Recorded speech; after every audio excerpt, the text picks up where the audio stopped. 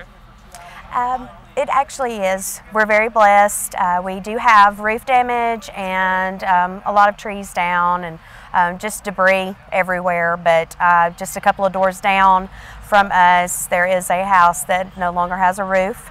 A couple of doors down from them, they no longer have their second story. So I'm on 8th Avenue, which is right in the northeast part of town that has been so devastated by the storm.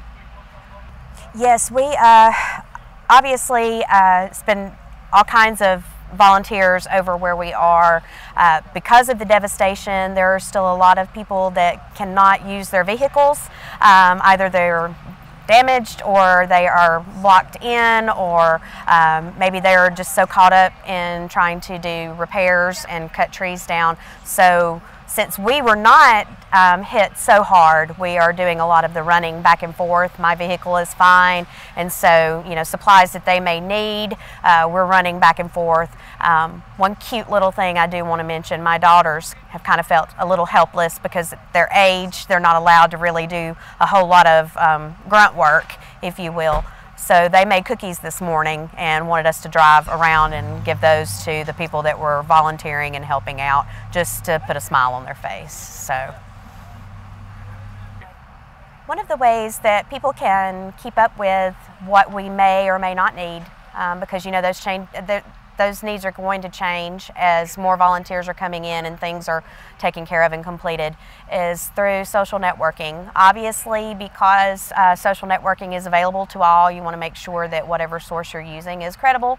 But in the very beginning, we needed just basic supplies. People didn't have anything. I think now some of the needs for clothing or certain things like that is not as integral as it was. I'm seeing a lot of people requesting basically gift cards.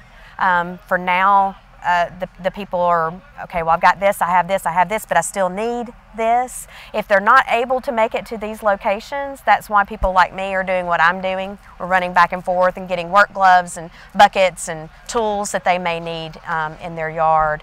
But sorry guys, I am so sleepy. I've not slept good since the storm came through, but being an employee of JSU, this has been,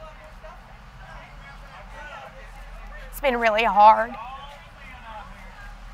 because not only is our neighborhood hurting, but the college that I love so much is hurting.